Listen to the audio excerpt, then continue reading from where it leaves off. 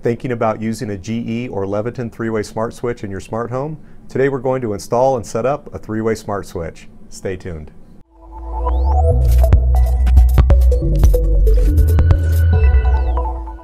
Hi again, John Stone, the DIY smart home guy. Smart switches are an important part of every smart home, and if you have three-way switches, putting in the smart switch replacements can be a bit confusing.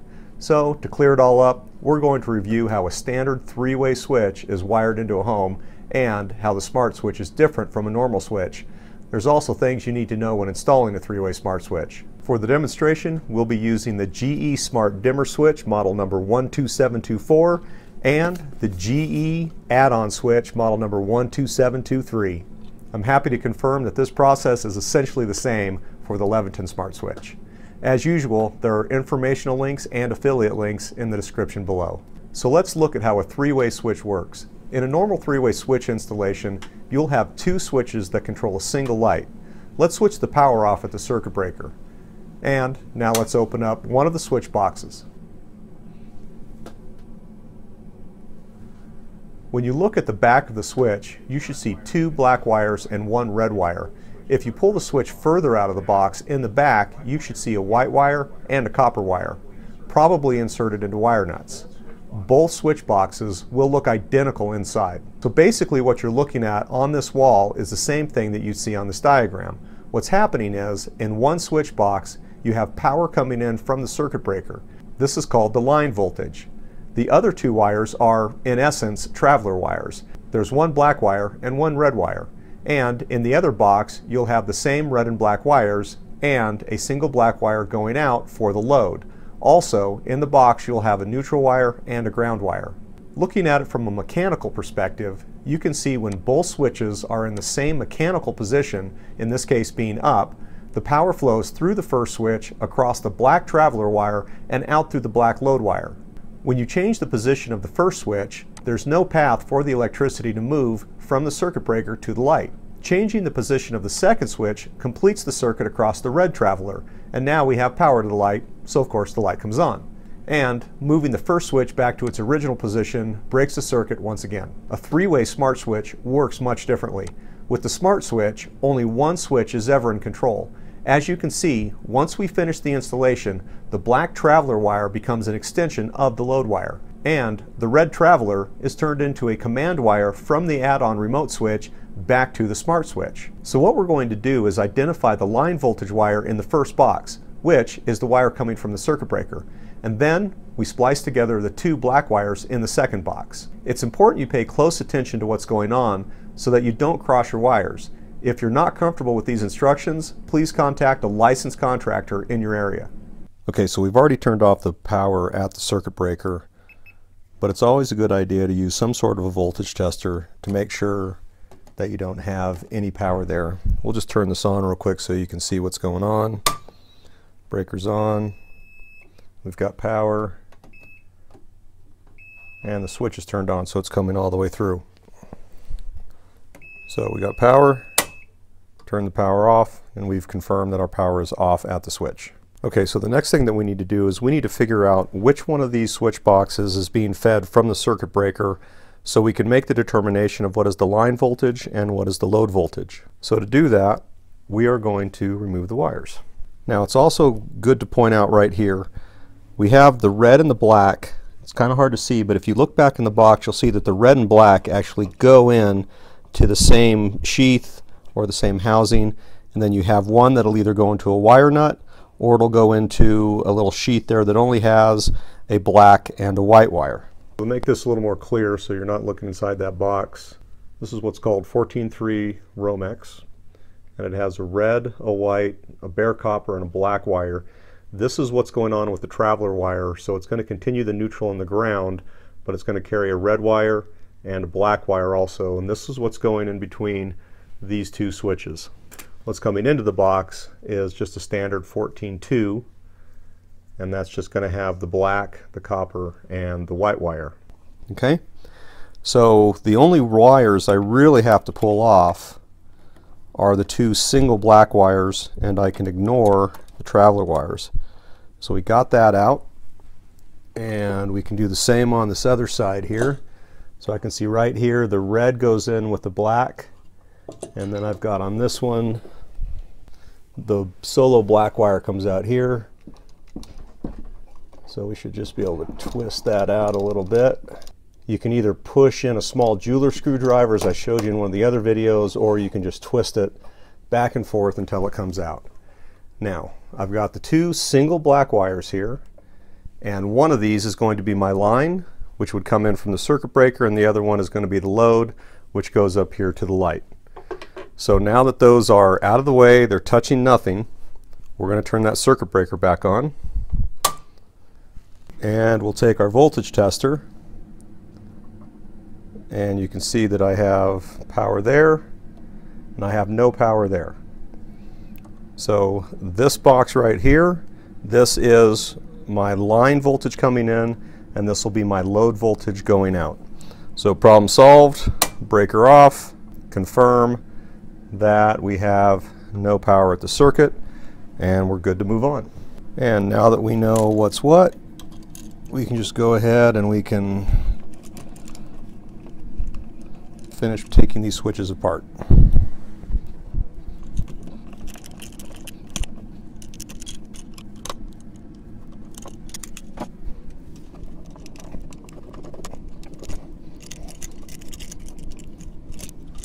So let's take a look at the primary smart switch. On the back side of the switch, you'll see 4 terminals labeled line, load, neutral, and traveler. You'll also see a green stud or screw, which is for the ground wire. On the add-on switch, you only have 2 terminals. One is for neutral, and one is for the traveler, which is the red wire. Many people ask me what to do if you don't have a traveler wire or a neutral wire. Unfortunately, if you don't have a neutral wire, this won't work. And if you don't have a traveler wire, you're probably not starting with the 3-way switch. And again, this video won't help you. I myself am looking for post-construction solution for these problems, but as of the date I released this video, I found nothing that I would recommend on this channel. If something does become available, I'll make sure that I get the word out. So let's get these installed. Okay, so the smart switch, which is the one with all the terminals, it'll be the heavier of the two. We're going to install this on the line side of the circuit. Is you're going to want to pull that tape off the traveler. Let's just get that out of the way. Okay. Now the next thing we're going to want to do... Sorry, I didn't understand the question I heard. ...is let's pull out our ground wire and our neutral wires, because we're going to need those. Now what we have is a nice big mess of wiring.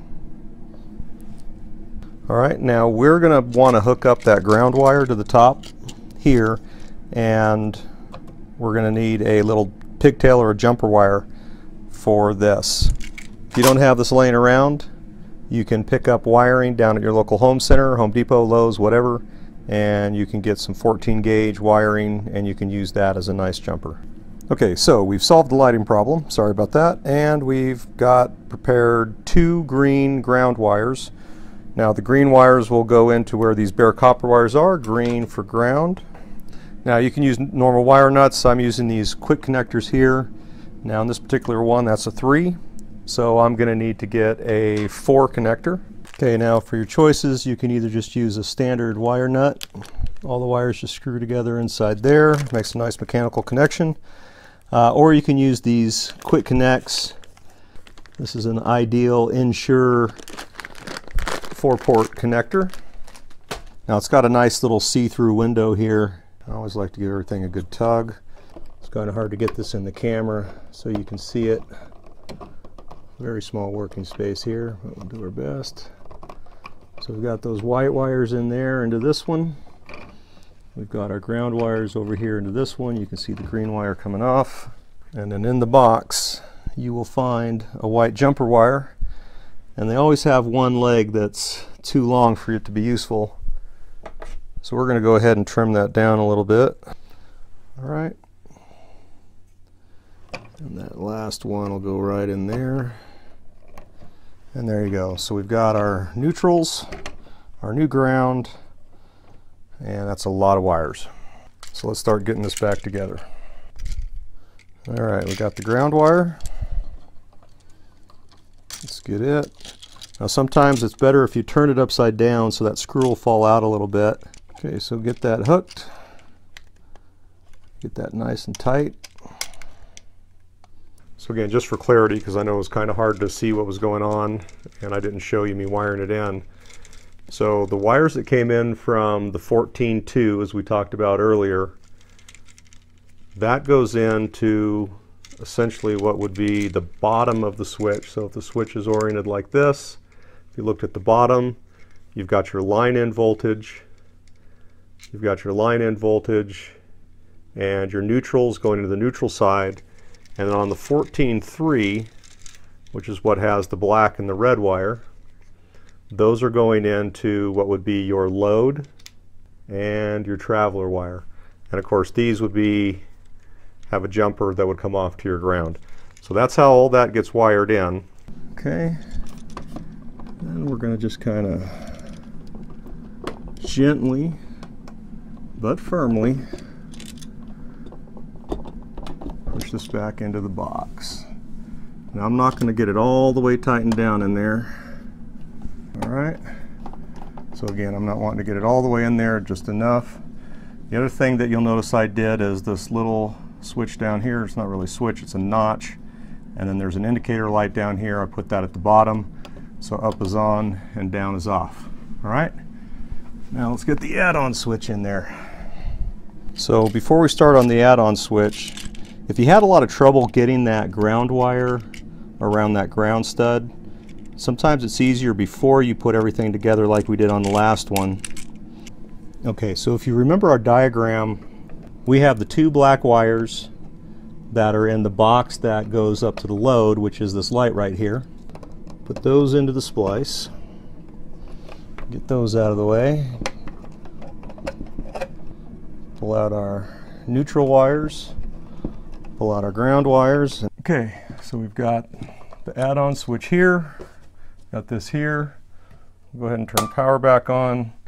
And what you should see over here is the little blue light. If you got the little blue light, that means you should so far have everything wired up. Test the on, test the off. Then we're going to want to test the on. It should be the top. That turns on, that turns off. Now that means the switches are properly oriented and the switches are properly wired. Now if you restore power and this doesn't work or you don't get this little blue light, before you feel that you got anything wrong, I suggest that you pull this back out, double check the position of your black wires. The load should probably be at the top and the line in should be at the bottom. So I'll kill power one more time and let's get this back together. All right, now that we have everything back together, turn our power back on, little blue light, turn it on, turn it off, a little slow, turn it on, turn it off, and now we're ready to put this into the wing hub. So as I stated before, if you don't have a neutral wire and you've looked deep inside the box, I can't help you. I hope this video cleared all that up. Thanks for watching. Don't forget to subscribe and don't forget to click like. Over here are a couple of other videos that you might enjoy. For more reviews, tips, and DIY videos, visit azhb.com. And thanks to all of you that already follow me over on Facebook or Twitter. Both are at DIY Smart Home Guy. Until next time, cheers.